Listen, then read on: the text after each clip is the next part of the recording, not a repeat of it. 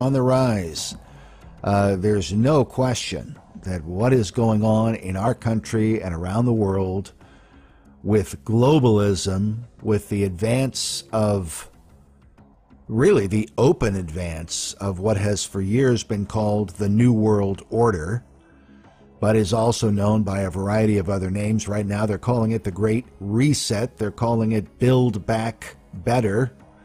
Those of you who remember one of our earlier films called Secret Mysteries of America's Beginnings, Part 1, The New Atlantis.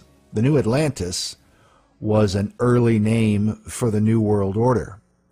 The idea that Atlantis of old was some kind of utopian society before it was destroyed by the Great Flood, the Great Deluge. If you read writings, we go over all of that in the film about Plato and the Critias, etc. Well, the whole concept of the New Atlantis and the New World Order are virtually one and the same thing, but they've got a whole variety of names for it. I remember when we interviewed Peter Dawkins, who was the leading expert on Sir Francis Bacon, and a lot of this had to do with Bacon's vision of really a scientific world order, the advancement of learning, education, and so on that would develop modern science, which is exactly what we're seeing. And now you've got people like Klaus Schwab talking about the fourth industrial revolution, which is taking technology to the next level, even beyond what we've seen thus far, but also using it as a control system, a system of tyranny and control. And one of the books about Bacon by Peter Dawkins, it was called Building Paradise, the Freemasonic and Rosicrucian 6 Days Work. That's what it's called in some circles, and that's the name of a particular book, one that we went over in the series. Well, anyway, these are things that I think about as I'm watching what's happening now with the World Economic Forum, with Biden coming out talking about a new world order. Now you have this quote. They're becoming more and more bold. The World Government Summit 2022, from day one, this is here it was streamed live back on March 29th. And this female speaker comes out day one, and here's what she says. Listen. Highnesses, Excellencies, ladies and gentlemen, a very, very good morning on what is the first official day of World Government Summit here at Dubai Expo 2020. And the title of this session, are we ready for a new world order? Well, the organizers here are nothing if not ambitious. This is, I think you will agree, a daunting subject for discussion at just after 9 a.m. on a Wednesday morning here in the relative calm of Expo 2020. But tackle it we must, because I believe what is clear is that we have hit an inflection point. We are certainly living in a unique age of uncertainty and volatility in global affairs. Okay, so you can hear right there, right off the bat, day one at the World Government Summit, and this is with the World Economic Forum. This is Klaus Schwab. This is all of these globalist leaders, most of whom, let's understand, or many of whom, are not elected officials. They're not people who were voted into office. These are people who have a lot of money. They've got billions and billions of dollars somehow, and they are influencing politicians. They are often buying them. They're educating them. They're giving them the money so that they can get into positions of power. This is what George Soros does. This is something that goes all the way back to the early part of the 20th century. It's why we are, one of the reasons why we're making our film on the Reece Committee. Because if you listen to the testimony of Norman Dodd on the Reece Committee, and what they discovered about the big tax-exempt foundations, the way that they manipulate finance, they develop their own, for example, they wanted to rewrite history. And they could not get the established historians to cooperate with them. So what they did is they created their own school of historians. They found young people. They flew them out of the country, reportedly, to London, told them what they wanted them to do, to rewrite America's history books, to basically turn systematically our country away from its biblical foundation toward a Marxist worldview, and basically said to them that they're going to give them the money so that they can finance their academic career, and then they're going to use their money and their influence, etc., through their networking to make sure that these individuals are the ones who get the positions in the colleges and the universities, so they'll be in charge of everything. And while they did this at the level of education, it seems very, very clear to those who have studied all of this with Soros. I mean, Soros, he's just one of many links in this chain. You got the Rockefeller Foundation, Ford Foundation, the Carnegie Endowment, you've got Guggenheim, his foundation, and of course now in modern times you've got George Soros, you've got Bill and Melinda Gates, and you've got Klaus Schwab. You've got all of these guys, and they're investing their money and following the same model that was set forth by Carnegie and Rockefeller and Ford in the early part of the 20th century, where they develop their own school of experts, politicians, and leaders, and then they put them into positions of power using their money and their political influence. And then those are the people now who have been flooded into our system. This is why you've got so many people talking about how there are district attorneys across the country who have been financed by George Soros. And what they're doing is they're refusing to prosecute certain crimes.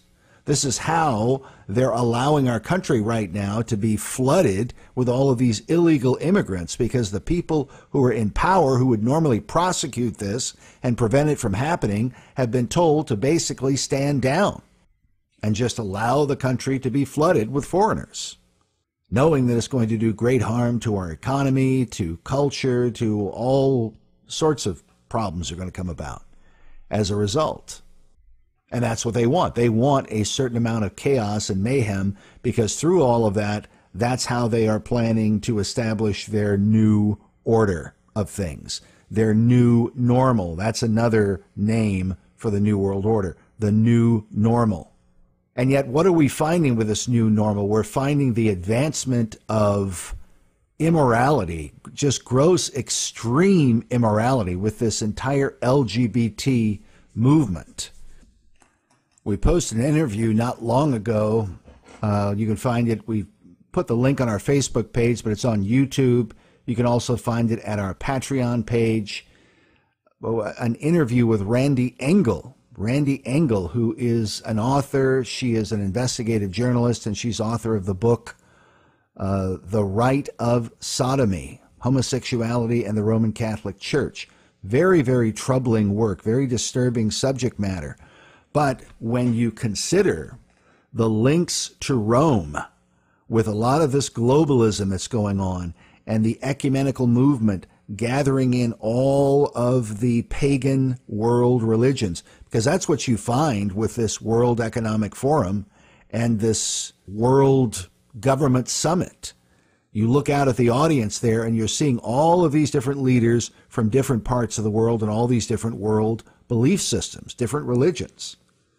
And so when we're reading in the book of Revelation, where it says in Revelation chapter 18, verse 2, where the angel cries, and it says, "And he cried mightily with a strong voice, saying, Babylon the great is fallen, and is become the habitation of devils, and the hold of every foul spirit, and a cage of every unclean and hateful bird. For all nations have drunk of the wine of the wrath of her fornication, and the kings of the earth have committed fornication with her." You just think about how all of these globalist leaders have cooperated with this immoral agenda so that they're pushing sodomy all over the world. All over the world. They're promoting this whole concept of LGBT rights, the rights of sodomites, etc. And then after Mystery Babylon is destroyed, which we know it's simply a matter of time before this is going to happen, in Revelation 19, verse 1, it says, "And after these things I heard a great voice of much people in heaven saying, Hallelujah! Salvation and glory and honor and power unto the Lord our God. For true and righteous are his judgments, for he hath judged the great whore, which did corrupt the earth with her fornication, and hath avenged the blood of his servants at her hand. Now notice how it talks about how the great whore, Mystery Babylon, has corrupted the earth, not just a single country or a few countries or whatever, but corrupted the whole earth with her fornication, her sexual immorality. That is what we are witnessing in our day. We're witnessing this at an unprecedented level. In centuries past, you've had individual cities, individual societies that have become corrupted and then they've been overthrown. Now we are literally watching in our lifetime the systematic corruption, immoral, ungodly, evil, wicked, sodomite corruption of the entire earth. And certainly there are still parts of the earth that are resisting all of this, that are refusing to go along with it, but the corruption has spread rapidly in such a very short period of time. I mean, it's really quite unbelievable. But it goes back to the post-World War II generation. Of course, we talk about this from the perspective of the Kinsey reports, but then I still think that a very, very significant event that we're going to be talking about in our upcoming documentary on American Jesuits, we're going to be talking about the role of the Jesuit general Pedro Arrupe. Pedro Arrupe in 1969 commissioned a Jesuit priest named John McNeil, who was a homosexual priest, a homosexual Jesuit, and he commissioned him to effectively write the book, The Church and the Homosexual, which he did and published around 1970. And from that point on, you find the Jesuits and Rome helping to advance this homosexual agenda in America and ultimately throughout the world. And it's having a devastating impact. I mean, I believe that this had everything to do with the outbreak of the HIV, the AIDS virus in 1981. And now it's reported that over 36 million people around the world have died from the AIDS pandemic. It's just unbelievable what has happened. And we're watching the progress of this more and more. It's an uncomfortable topic, but unfortunately we have to confront it, because if we don't, then the danger is it could overrun our entire country. Right now, it's being reported, Fox News, that we kind of all knew was not really a conservative news organization. I have warned for years that Fox is really a conservative oracle of Rome.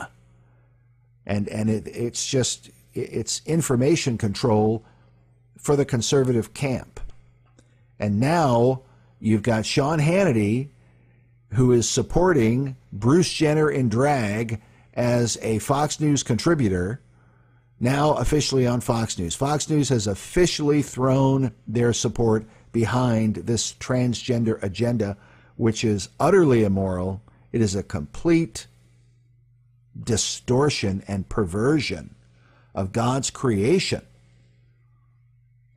The scripture says very clearly, the man shall not put on that clothing that pertaineth unto the woman. All they that do so are an abomination unto the Lord. And yet, sadly, that is being normalized, and that's all part of the new normal. But what they're really trying to do, folks, is to destroy the authority of the Bible, the law of God, the authority of Christianity in Western civilization, really throughout the world. This war, that's why I say these are Antichrist powers that are on the rise. Klaus Schwab, all of these groups, they are Antichrists, and they are right now, they are beginning the process of trying to fulfill Revelation 17 and verse 14, where it says, "These shall make war with the Lamb, and the Lamb shall overcome them, for he is Lord of lords and King of kings." We know how the story ends brothers and sisters. We know where it's all going to end up. And verse 22 says, "Who is a liar but he that denieth that Jesus is the Christ? He is Antichrist that denieth the Father and the Son." That's key, because right now a huge part of this globalist movement that has unfolded in the 20th century, and let's understand something, there have been groups and powers that have been against the gospel from the first century, we know. And in every century there's been some measure of hostility in one way or another. What's unique about our time is the Parliament of World Religions that happened back in 1893. I don't know of any other time in history where you had all of these leaders of the various religions of the world all come together like they did back in 1893 and begin this process of ecumenical blending of all the world religions as though they are one and the same, to begin that whole line of argumentation. And of course, we know it was then furthered with the publication of Vatican Council II in the 1960s, largely at the instigation of the Jesuits. They're the key authors of Vatican Council II. And I believe that this is, in no small part, what is being referenced in Revelation 18 and verse 2, because the scripture tells us that what's behind these pagan religions, what's behind all of the idols of the pagan world, are demonic powers. That's what the Apostle Paul says when he's writing to the Corinthians. He says, "I tell you which the sacrifice which the Gentiles sacrifice, they sacrifice to demons or devils and not to God." So right there we're being told. You find passages throughout the Old Testament that say the same thing. That when they're sacrificing to the idols, they sacrifice to devils. And so when we get to Revelation 18 and verse 2, where it says, "Babylon the Great is fallen, and is become the habitation of devils, and the hold of every foul spirit, and a cage of every unclean and hateful bird," I have believed for years that that is a direct reference to Rome gathering, as we saw Pope John Paul II do back in 1988, where all of these world religions came together in Assisi, Italy. And the Pope told them that they're all praying to the same God. So become the habitation of devils and the hold of every foul spirit. All the idols come together with and through Mystery Babylon. And we see Rome really being at the very center of that. Rome is instigating it, there's no question. But we also know that Antichrist is more complex. We have 1 John 2 and verse 18 that says, "Little children, it is the last time, and as ye have heard that Antichrist shall come, even now there are many Antichrists, whereby we know that it is the last time." But there's no question that this new world order is seeking to replace what they perceive as the old world order, which is the order whereby Christianity and Western civilization dominated most all the nations of the earth, through the rise of the British Empire, through the development of the United States of America. By the time you get to the beginning of the 20th century, Christian countries were the most powerful countries in the world. They still are. They still are collectively. But they have been infiltrated, they have been sabotaged. That's why, right now, this situation in the Ukraine, you've got a lot of people who are, they're buying into a lot of the deception about Russia, and that supposedly Russia's committing all of these atrocities, but it's unbelievable. There's an article with the Daily Exposé that has the headline, which says Ukrainian civilians being used as human shields. And actually, the full title says used as human shields continues. Continues. Why? Because this had been reported before. The article says, as the humanitarian situation in Ukraine declined, UN officials briefed the Security Council on 7 March. The Russian Federation permanent representative argued that safety for civilians in Ukraine is not a problem for Russia because, quote, we are not bombarding them, but rather it is the Ukrainian radicals and neo-Nazis who were holding civilians hostage in cities and using them as human shields, not allowing them to leave despite the fact that there were humanitarian corridors. In other words, the humanitarian corridors are basically escape routes that the Russians are claiming they provided so that the civilian population could get to safety. That's the whole idea. And it has been claimed that the Azov battalion neo-Nazis who fight for the Ukrainian government, that they're the ones who are committing a lot of these atrocities because they're brutalizing not only the Russians, but their own people, because they're holding their own people hostage. They won't allow them to leave. That's the claim that's being made. That claim is also supported by a lot of on-the-ground evidence being videotaped and reported by the independent journalist Patrick Lancaster, who we've mentioned before. You can find him on YouTube. He's got his own YouTube channel. I'm pretty sure he's going to be on things like Brighteon and on Rumble, etc. But I've watched several stories by him on YouTube yesterday. And yes, he's reporting that, in fact, a lot of these atrocities are being committed. And the people on the ground who are in the Ukraine, many of them are claiming that, no, it's not Russia that's doing these things.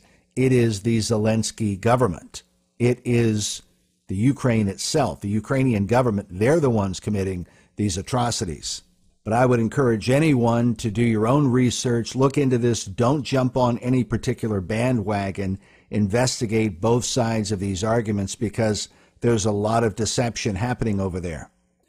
Now, my interest in all of this as an American, as a U.S. citizen, is I don't want to see our country dragged into World War III in the middle of a confusing political propaganda mess that really this situation at best is. There's all sorts of contradictory evidence that's been reported, that's been claimed, back and forth, back and forth. I just don't think the United States, we don't need to commit to military support for Ukraine because that could very well lead to World War III.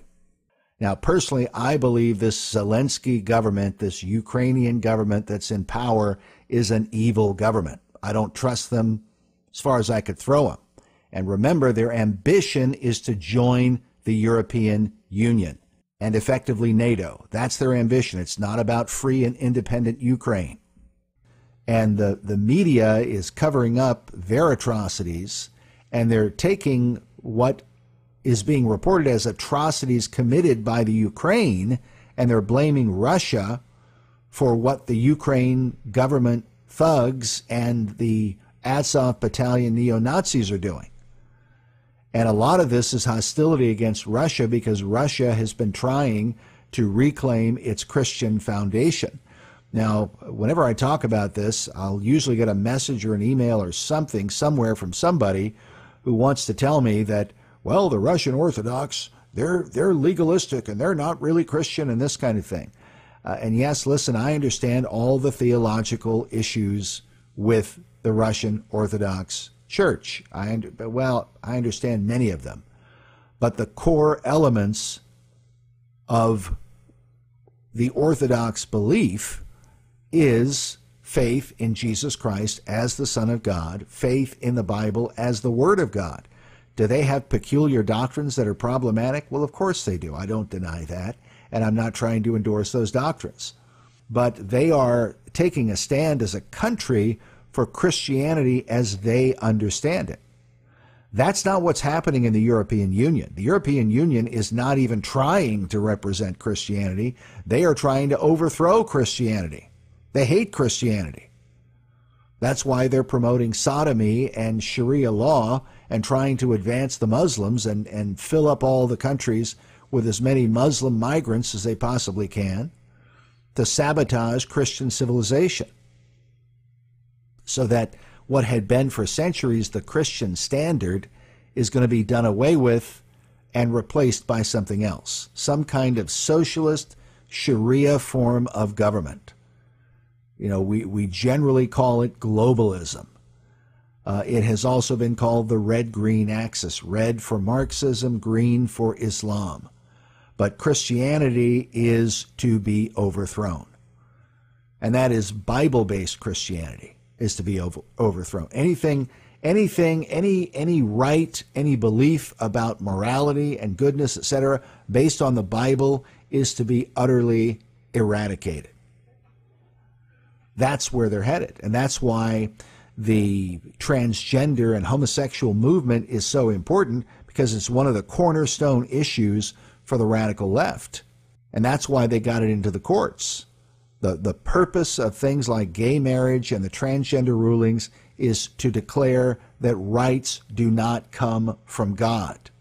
It is a complete denial of the constitutional view, our American U.S. constitutional view, that rights come from God. That's what they're trying to do. They're trying to sabotage the whole idea that rights come from God. And they want rights to come from judges and lawyers, unelected officials, a handful of elites who decide everything for humanity. And that's influencing not only American law, it influences international law. The whole concept of international law began as a Christian idea. It was based on the idea that God's moral code is written on the hearts of all men, according to Romans chapter 2. That's where it began. But by allowing these socialists and these communists and now the Muslims to get involved, of course, they have their own ideas about right and wrong. And they reject the authority of God, and they certainly reject the authority of God according to the Bible. That's the key. The Bible is the key. They have to overthrow the authority of Scripture. That's why they've been working overtime. That's why all the information we've documented about, and see, I don't believe this movement just began after World War II. You find the beginnings of it at the early part of the 20th century, even before World War I. Remember, Karl Marx publishes the Communist Manifesto in 1848. By 1881, you have the Revision Committee with Westcott and Hort. Now, one of Marx's principles of subversion is that if you want to overthrow a country, the rewriting of history is the first battleground. That's the first thing you've got to do. You've got to rewrite the history of a country. And then you take away their history and their heritage, and from there, they are easily overthrown. That, I believe, is what the globalist powers, the powers in Rome, and those who have cooperated with them have done through Westcott and Hort and the critical text. They rewrote the history of the Bible. And they said, well, what we always thought was the history of the Bible is wrong. Actually, the Bible was changed and rewritten by these bishops at Antioch between 250 and 350 AD, and they added all of this stuff, and the Bible's actually been corrupted until we get to the 19th century.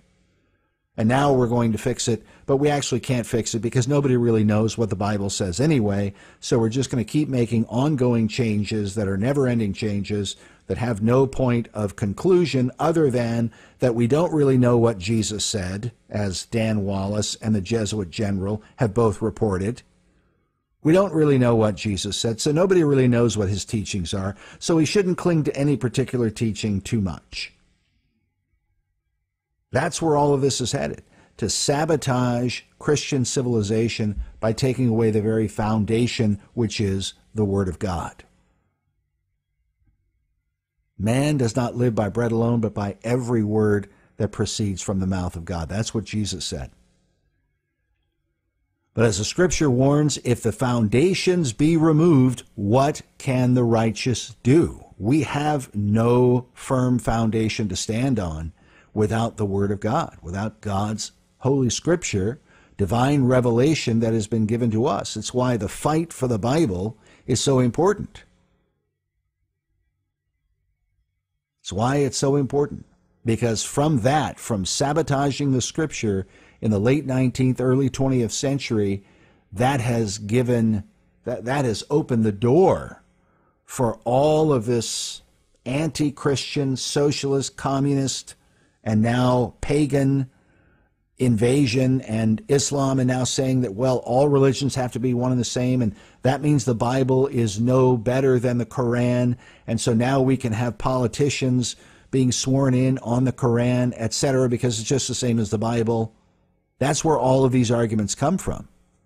And next, it appears they are moving what could very well be a mark of the beast system forward by trying to destroy cash, the use of cash, the use of physical money, and to replace it with digital money. Here's another quote from a woman here at the World Government Summit in Dubai. Listen to what she says. What underpins a world order is always the financial system. I was very privileged. My father was an advisor to Nixon when they came off the gold standard in '71, and so I was brought up with a kind of inside view of how very important the financial structure is to absolutely everything else. And what we're seeing in the world today, I think, is we're on the brink of a dramatic change where we are about to, and I'll say this boldly, we're about to abandon the traditional system of money and accounting and introduce a new one. And the new one, the new accounting, is what we call blockchain. It means digital. It means having a almost perfect record of every single transaction that happens in the economy, which will give us far greater clarity over what's going on. It also raises huge dangers in terms of the balance of power between states and citizens. In my opinion, we're going to need a digital constitution of human rights if we're going to have digital money. But also, this new money will be sovereign in nature. Most people think that digital money is crypto and private. But what I see are superpowers introducing digital currency. The Chinese were the first. The U.S. is on the brink, I think, of moving in the same direction. The Europeans have committed to that as well. And the question is, will that new system of digital money and digital accounting accommodate the competing needs of the citizens of all these locations so that every human being has a chance to have a better life? All right, now whenever you hear them say every human being, always remember every human being does not really mean every human being. The groups and the individuals that they do not like, they will discriminate against, and they will keep them down, put them down, and make sure that they don't have any way of getting wherever they don't want them to be. That's the case. They will target groups that they want to advance. So every human being will be their pet groups that they want to use as weapons against the Christian populations of the world. Whether that's homosexuals, whether that's transgenders, or whether that's Muslims, or who knows what else they'll come up with, they will choose groups that are diametrically opposed to a Christian value system and to Christian teaching, and those will be the groups that they mean whenever they say everybody. We need a system where everybody wins, not just the Christians in Western civilization. That's really what it means.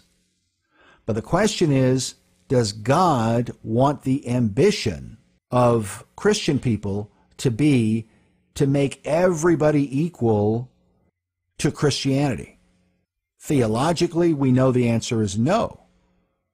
What about temporally? In terms of their wealth and well-being? Well, see, the problem with the argument that we should be focusing on humanitarian endeavors while ignoring the gospel, because that's what they want. They want you to stop quoting the scripture and just take out your wallet and give money. That's what they want us to do. Just give money to help build their schools and their infrastructure, etc., and honor their pagan traditions, leave them in spiritual darkness, in an unsaved condition, but just make life better for them in terms of their housing and their travel and communication and their entertainment and all the rest of this, that's what we should be focusing on as a country. But you see, that's not why America was founded to begin with. America was founded, as the Mayflower Compact says, for the advancement of the Christian religion. And we're sent out into the world by the Lord Jesus Christ not to make everybody's life financially better, because what does it profit a man if he gains the whole world and loses his soul? Now, we're sent out in the world to preach the gospel to every creature, to make disciples of all nations, to baptize them in the name of the Father, the Son, and the Holy Ghost, to teach them to observe all things whatsoever the Lord Jesus Christ commanded. And that means they've got to be taught the whole counsel of God, because Jesus said, man does not live by bread alone, but by every word that proceeds from the mouth of God. And the only way any person can live according to every word of God is to have the word of God in their own language somehow, or to be able to read it somehow. So that is the mission of Christianity. But what they're doing, what these globalists are doing, is they're hijacking the historically Christian countries of the world and using them for this Marxist, socialist, globalist ambition.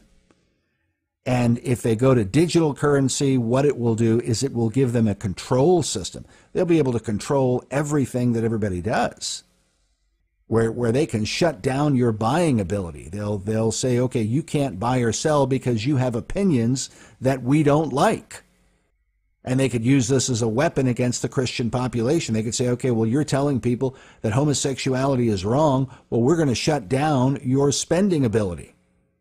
You're no longer going to be able to use your digital credits, whatever they are, because you're not telling people what we want you to tell them. So many people are very rightly warning that this will turn into a control system.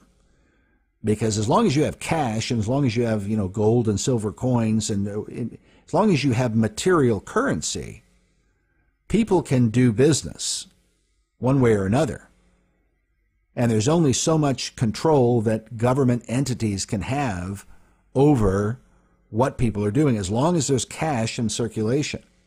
But once everything becomes credit or a cashless society, that channels all the power, all the control into the hands of the state. And now they can turn on and off your credit. They're already doing this in China. It is moving things in the direction of a mark of the beast type system, where they will be able to say no man can buy or sell unless you do whatever they want you to do. Believe whatever they want you to believe. Bow before whatever and whoever they want you to bow for. So we've got to be on our guard with this. We've got to recognize, as we see these things coming to pass, that the Lord has warned us about these things. And this is where it's very important that we understand we are not called to cooperate with a corrupt and evil government. We can obey the powers of government inasmuch as they obey the general commandments of God. But if they openly violate God's law and they compel us to cooperate with them, there we say with the apostles of old, we ought to obey God rather than men. Praise the Lord. All right, brethren, that is going to do it for us today. That is our show. We'll stop it there, but we will be back next time as the Lord